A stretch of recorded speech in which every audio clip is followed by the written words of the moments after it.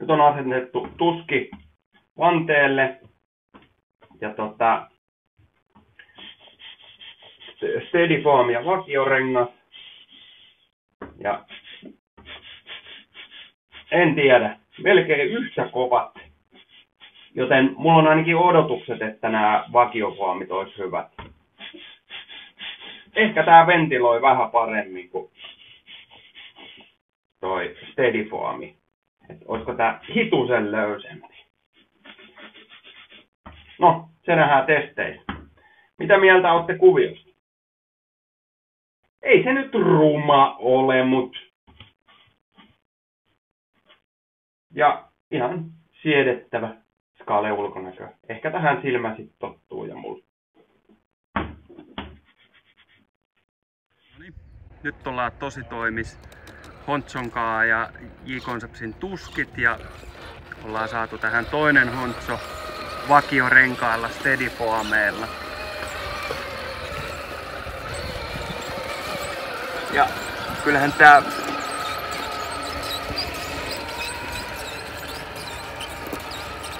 puree aika hyvin toi tuski, kun toi vakiorengas vähän jää tolleen pyörimään. Suunniteltu ajolinja ja tarkempi vertailu. Pikkasen nypytti aika hyvin. Voit ottaa vähän kuskin puolelle. Tässä on Honchon vakiorenkaalle tyypillinen nypytys. Ja tää mitä puhuin, että toi pito voisi olla nois Honchon vakiorenkaat parempi. Painopiste riittäisi kiipeämään, mutta pito ei renkaat riitä.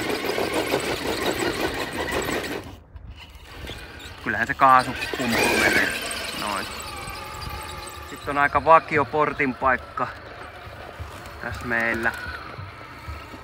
Yleensä, kun täällä Katariinassa on ratoja.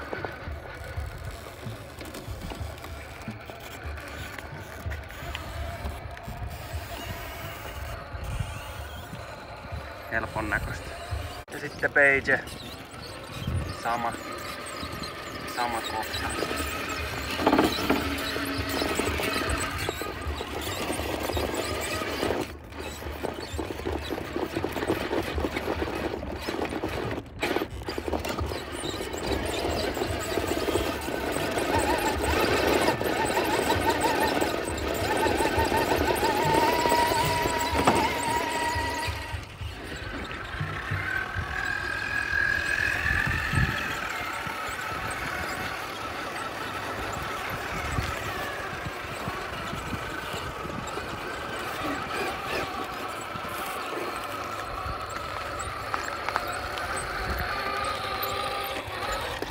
Siman.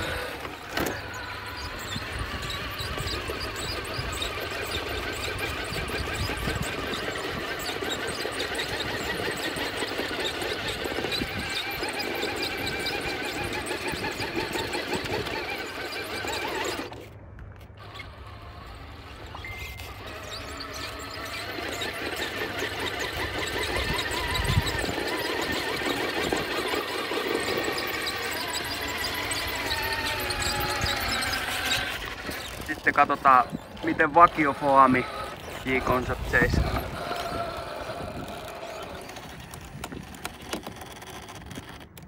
Sortaako? Kyllähän se vähän linttaa menee siellä alla.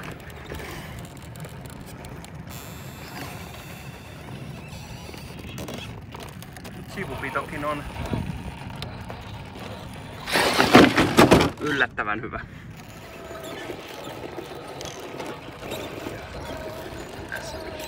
Se Steadyfoamikin on siellä lintallaan.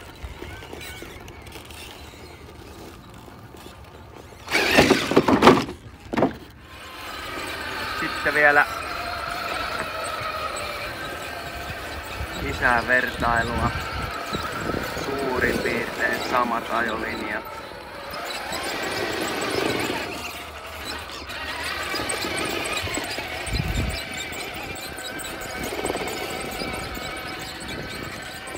Ihan ei ehkä tullut samaa ajolinjaa.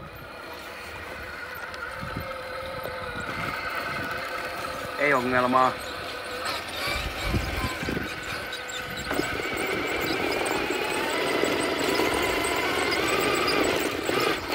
Ei kure.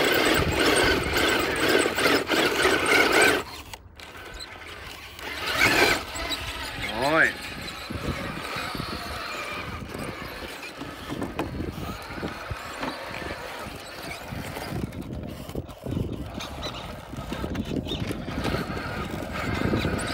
Aika hyvin veti.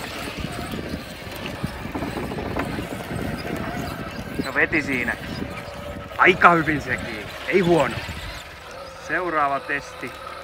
Linja ja ideana ajaa ihan pidolla.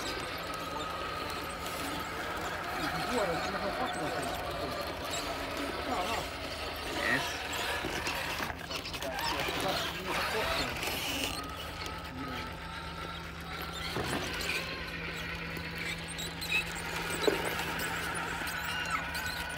No, kohtalaisen hyvin.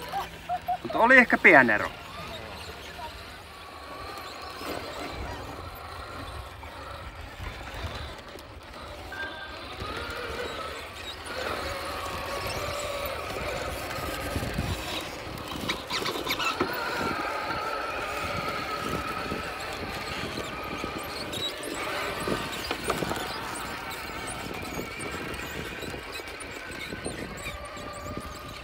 Siinä kohtaa löytyi pitoa.